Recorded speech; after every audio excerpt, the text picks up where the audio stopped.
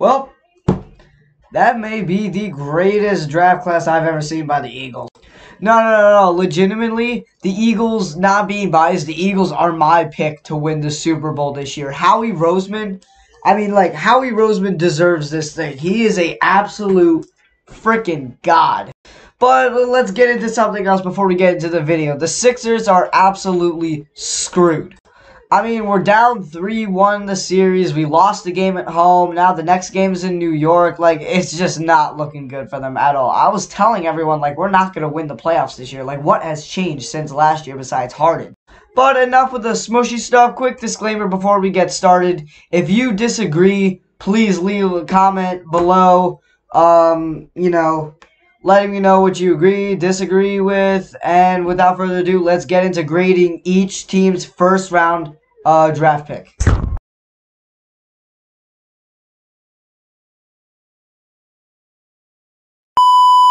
Alright, here we are at NFL.com, and the Bears picked Caleb Williams. I mean, I don't really have a specific grade for this because, like, it was just too obvious. I mean, like, we all knew they were going to go with Caleb Williams. I mean, like, they did what they needed to do. They needed a quarterback, and so what did they do? They went and got the best guy who was on the board, and, I mean, like, the Bears are going to be a lot better this year with Caleb Williams. Moving on, we got Jayden Daniels being drafted by the Washington Commanders. Again, like, I don't really have a specific grade for this because, like, it was just too obvious. I mean, like, same with Drake May. I mean, like, you knew these guys were banged up. They didn't have a quarterback, so what did they do? They go and they get a quarterback, which is really, like, going to help them out a lot. Moving on, we have Marvin Harrison Jr. being drafted by the Arizona Cardinals. Honestly, I give this one an A. Look, they lost Hollywood Brown. I get that. And, I mean, kudos to the Cardinals because, like, they really did what they needed to do. Like, Hollywood Brown was probably their only hope of ever getting even close to the playoffs. So, I mean, they got the next best thing, the best available wide receiver in the draft, and that is really going to help them out a lot. I'm telling you guys. All right, moving on, we have Joe Alt being drafted by the Los Angeles Chargers. Wow. It's like, who is Herbert going to throw the ball to now? Like, Quentin Dropston? No. I mean, Joe Alt's a great offensive lineman. Don't get me wrong. But, like, who are his receivers now? What is it? Whatever his name, Josh Palmer? Quentin Johnson? Like, who is their tight end? Gerald Everett? Like, no. I mean, you got a good running back duo. I mean, J.K. Dobbins and Gus Edwards, maybe that could be helpful. I mean, losing Austin Eckler is going to hurt a lot, but, like who are his receivers? You have to have a receiver in order to be successful, and right now the Chargers have no one, and that was absolutely criminal. Alright, moving on, we have Malik Nabers being drafted by the New York Giants. This one gets an A. Oh, I also forgot to give the Los Angeles Chargers their grade. They get a C-. Like, that was an absolute stupid pick. But yeah, Malik Nabers from the Giants, that gets an A. Like, Darius Slayton is not going to be their #1 guy for too much longer now. Now, they finally have a receiver who can catch the ball, and the Giants will be a lot better. Now, they're finally starting to treat Daniel Jones like the guy they paid him a year ago. I mean, I do feel like they could have gotten a better running back. I mean, Devin Singletary, sure, but, like, yeah, I mean, he's not necessarily a #1 guy. He's just like a good second-string guy. But honestly, it was kind of a tough choice to decide who the Giants needed more, a wide receiver or a running back. And they picked a wide receiver, and that was really helpful for Daniel Jones. Alright, moving on, we have J.C. Latham being drafted by the Tennessee Titans. This one gets a B+. Look, it was a great pick. I just really think they fumbled a bag here. And it was to, like, get a new quarterback. I mean, like I said in my last video, they were really starting to figure out that Will Levis was not the guy. Like, they really wasted a draft pick last year. So you might as well just fresh start, just draft another quarterback, or at least get like Dallas Turner or like get a defense guy or whatever. But all of that, don't get me wrong, J.C. Latham is a great offensive lineman, and I think he will really help by protecting Will Levis. I just really, really think they could have had it better than Will Levis, though. Moving on, we have the Atlanta Falcons drafting Michael Penix Jr., another quarterback, after they literally just paid a quarterback this offseason. This one, honestly, I don't care if this is harsh. This one gets an F. And it's funny enough that, like, these two are going to be free agents at the exact same time. So, like, if Michael Penix, like, gets any playtime, he's going to be, like, what? In his, like, late 20s? Like, that was by far the stupidest move I've ever seen the Atlanta Falcons do. And I am sure that the Atlanta Falcons fans over there are pissed right now. I am dead serious, man. What a stupid idea. Alright, moving on. We have the Bears drafting Rome Odunze. And honestly, I give this one an A-. Listen, like, they really could have drafted, like, defense here, but hey, I mean, adding just another weapon to the already dangerous offense that they had with Keenan Allen, DeAndre Swift, Caleb Williams, DJ Moore, and just an okay offensive line, I guess. But just adding another weapon is really only going to make this Bears offense even stronger and more powerful, and the Bears have drafted the best out of the NFC North, no question about that. Alright, moving on. We have J.J. McCarthy being drafted by the Minnesota Vikings, and this one gets an A. Look, again, like the first three picks, they did what they needed to do. Like, all Vikings fans, did you really think that they were going to settle for Sam Darnold? No. Hell no. I mean, hey, if they get it right, J.J. McCarthy could be, like, the next generational talent for Minnesota. And now, Justin Jefferson finally has someone that can actually get him the ball. But moving on, we have Olamide Fashanu, I think, offensive tackle for the New York Jets now. And, hey, I mean, I thought they were going to draft a offensive tackle. I just didn't know who it was. I mean, I predicted that it was going to be Joe Alt, but not this guy. But either way, it gets an A. Listen, you just drafted a guy that's going to help out this by far the weakest offensive line I've ever seen. And again, like, they did what they needed to do, and that's why they get an A. Now, the Jets have someone who will guarantee that Aaron Rodgers will not get hurt at the fourth play of the game. I'm not even kidding you, bro.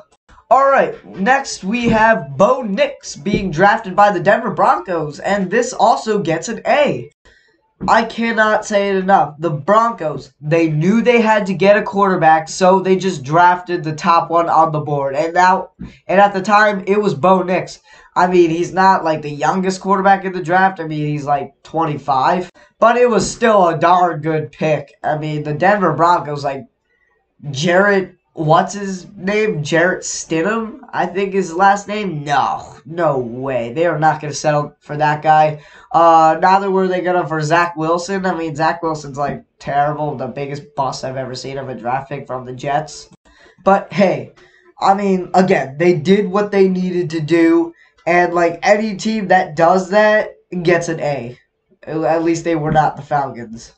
But moving on, we have the Las Vegas Raiders drafting Brock Bowers. And this one gets a B-.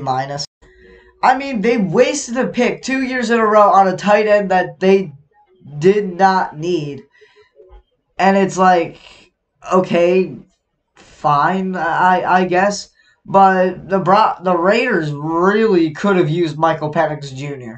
It's like, I mean, you got Davante Adams and Jacoby Myers, but, like, who's throwing the ball? And, like, Brock Bowers, he's a tight end, but you can't have him be useful when you have nobody throwing him the ball. Who is it now? Aiden O'Connell? Like, no. Alright, moving on, we have Tylis Fuaga being drafted by the New Orleans Saints. And honestly, this one gets an A-.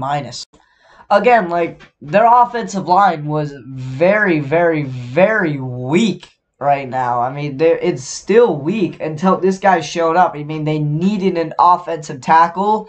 And so, what did they do? They went and got one. Honestly, that's the best move that Dennis Allen's made since he started taking over the New Orleans Saints. But now, you finally have someone to protect Derek Carr and someone to really give him a chance to prove that he's not a total bust after all. Because Derek Carr has still got it, in my opinion. Alright, next up we have Laiatu Latu from the Indianapolis Colts, an edge rusher. This one gets an A. Listen, each draft, they're really just, trying to add to that already strong defensive line. And honestly, the Colts did what they needed to do. And because of this guy, they're going to make him and DeForest Buckner look absolutely unstoppable. Alright, moving on. We have Byron Murphy being drafted by the Seattle Seahawks. This one gets an A2. I mean, they missed out on Jalen Carter thanks to us. So, they really got a replacement for him. And honestly, he's really going to help out this very sad Seahawks defense, in my opinion. Moving on, we have Dallas Turner being drafted by the Minnesota Vikings. This one gets an A+. Listen, this guy is going to make Minnesota fans forget that Danielle Hunter ever left. He's legitimately the next Danielle Hunter, and, he could become, in my opinion, he's my favorite to win the Defensive Rookie of the Year. Next up, we have Amarius Mims. I had the Eagles getting this guy, but we had Amarius Mims being drafted by the Cincinnati Bengals. This one gets an A. Listen, Joe Burrow's been sacked at least 40 times a year since he was drafted. I mean, no one good is protecting him. But, the Bengals finally made a right move in the draft. They got Amarius Mims. They finally got someone to protect Joe Burrow. And so now I think Joe Burrow, with the amount of skill he has as a quarterback, I think he's at least going to get sacked, at the very most, 30 times this year. I'm not even kidding you.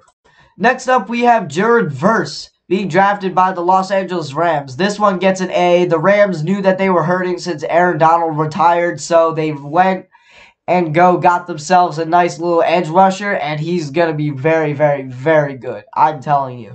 Next up, we have Troy Fautanu from the Pittsburgh Steelers now, offensive tackle. This one also, I'd give this one a B+. I mean, the Steelers at the time had a very weak offensive line until they got this guy, and now they finally have someone that's going to protect Justin Fields from getting sacked, like Joe Burrow, from getting sacked at least 52 times a season.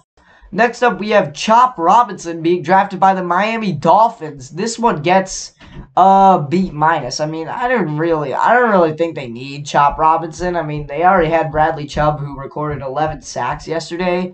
So, they didn't really need him all that much. But, I mean, hey, the Dolphins should be happy that they still got him. I mean, they're just adding to it. I mean, Chop Robinson and Bradley Chubb, both sides of the defensive ends is going to be absolutely unstoppable. Moving on, we have Quinyon Mitchell being drafted by the Philadelphia Eagles. This one gets an A+. I'm telling you, Howie Roseman is an absolute god. He addressed the weakest positions that we have had. He addressed the corner position. So what did he do? He went and got the two best on the board. That was insane. You also got Jeremiah Trotter. You got a nice fast running back, a nice fast wide receiver. You get a couple O-linemen. This whole draft by the Eagles gets an A+. But guys, that is going to do it for my NFL draft reactions. Again, this could be the greatest draft class I've ever seen from the Philadelphia Eagles. They did not disappoint one bit. I mean, they got every position that they needed. Linebacker, corner, safety. Oh, by the way, safety from C.J. Gardner-Johnson and Cooper DeJean.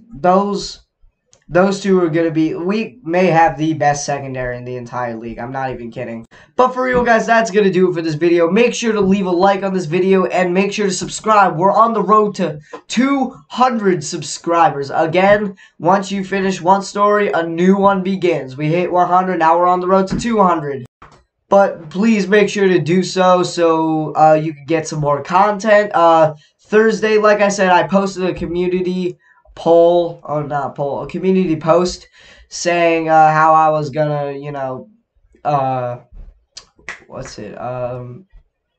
do another NFL division predictions. Now that the free agency and draft are over, we can finally get into what I actually think will happen now that the rosters are done. But make sure to stay tuned for that, and I'll see you guys the next time I upload.